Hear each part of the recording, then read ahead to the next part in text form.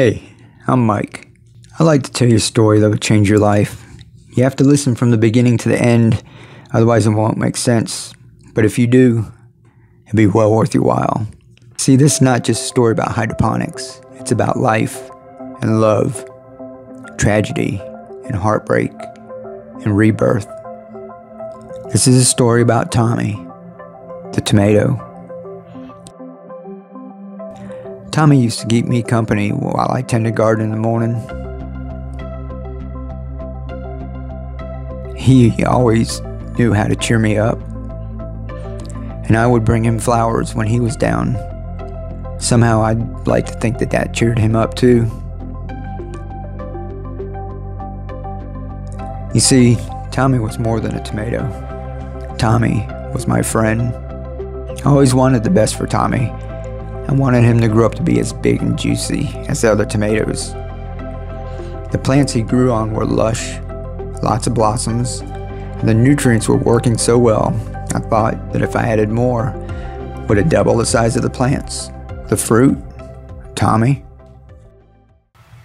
I had to figure this out. Let Tommy be all that he could be. If a cherry tomato grew as big as a regular tomato, would it still be a cherry tomato? Or a subpar tomato? I had to give it a try for Tommy's sake, but how? I could double the nutrients. It should work. But first, I need a lot of fertilizer.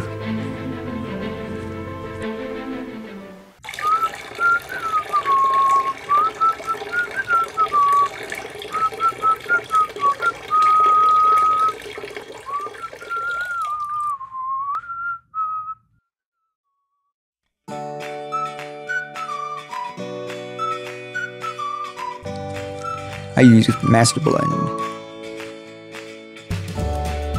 I will double the nutrients for all of these guys before I leave town for a few days. Maybe even throw in a little rooting and blooming formula too.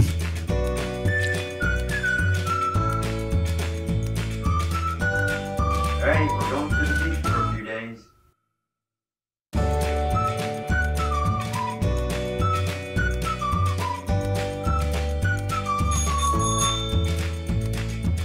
Alright, a whole cheesy chick on a gluten-free wrap, and then one Coke, and then a cookie. Alright, is that it? That's it. Alright.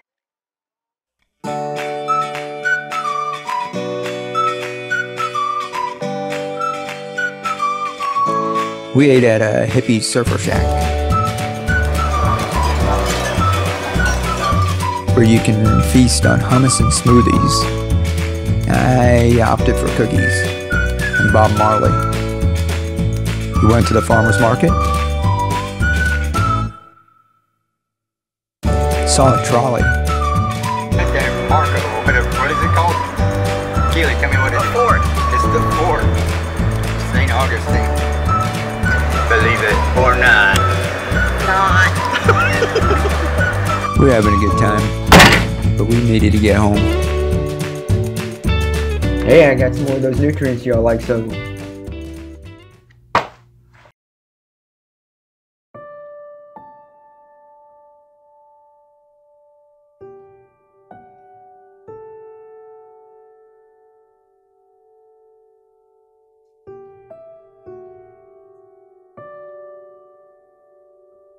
I'm so sorry, Tommy. I was just trying to make things better.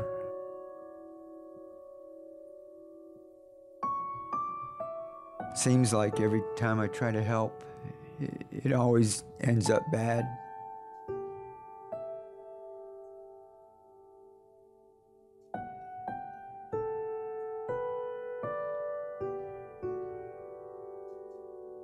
I chose this spot in the garden to lay Tommy.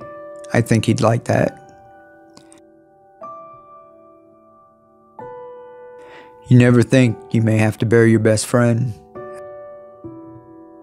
And then the day comes, and nothing quite prepares you for that.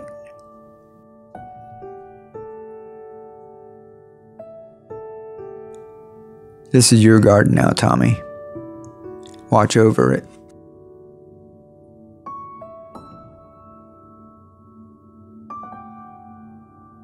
I guess the only positive thing I can say is that it was a glorious spring day. Everyone came to pay their last respects. His parents were there. They were tore up about the whole thing, as were his friends, the apple and the orange. And I was there as well, saddled with the guilt that I let my friend overdose on hydroponic nutrients. He said he could handle it, thought he was unbreakable, invincible. Hell, we all think we're invincible sometimes. Tommy, he was reaching for the sun. We all have our limits. And Tommy just flew too high, came crashing down like melted wax and feathers. And I was to blame for it. Okay. Give me a minute.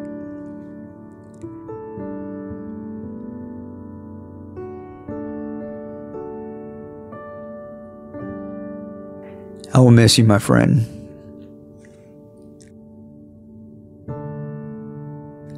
Sleep well.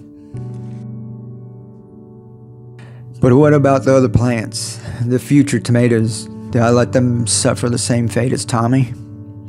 I can't do that, but I have to work fast. Nutrient lockout has already set in. There's so much to do. Since Tommy's gone, everything's a blur. I can't seem to focus anymore. But I have to. These guys need me. They need me to trim their dead leaves. They need me to clean their downspout. Have to get rid of the nutrient-rich solution. We're gonna have to flush out your systems and detox. Just good old plain H2O until you guys get to feeling better. Then maybe one day you'll be as big and as lush as your siblings. Only time will tell. As time goes on, I remember Tommy. There may be millions more tomatoes, but there will never be another Tommy. And even if the whole crop fails, I can start again next season. And the same is not true for us. There's no do-overs. We get one chance and one life. You see, everything you do is like a drop in the ocean. Your actions, good or bad, send out ripples across the universe, affecting everything and everyone in a profound way. The problem is, time slips by so fast. Are we taking things for granted? Do we forget to cherish the simple things? Are we making the most of every day? Are you spending it with someone you love? Or with friends? Helping a stranger? Or smiling just because you can? Or do you look out at the universe and just be thankful to be alive? And live your life with passion and joy. Don't think of this as some inspirational video. It's just some things I'd like to share with you that I've learned from my time with Tommy and experienced the extraordinary. Dance like there's no one watching.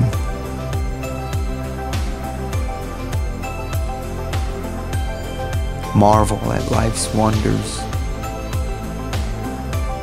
Never grow up. And always be amazed by the simple things in life. Find joy in everything and everyone, and help those that need you.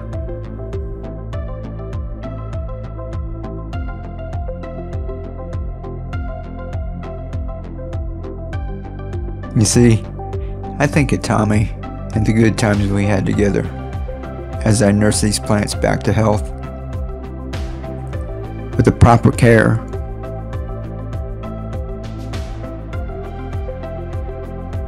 and the proper nutrients, that I'm amazed by each new growth, each new blossom, and the promise of a bountiful harvest.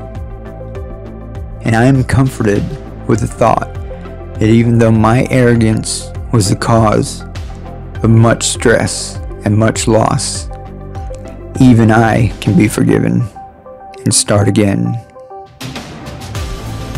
There will never be another tomato like Tommy. A little piece of fruit that gave me a whole new outlook on life.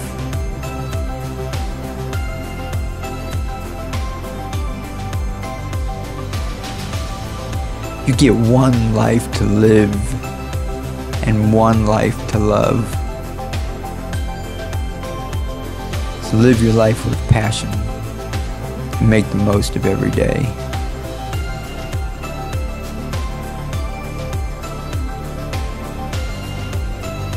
I love you all.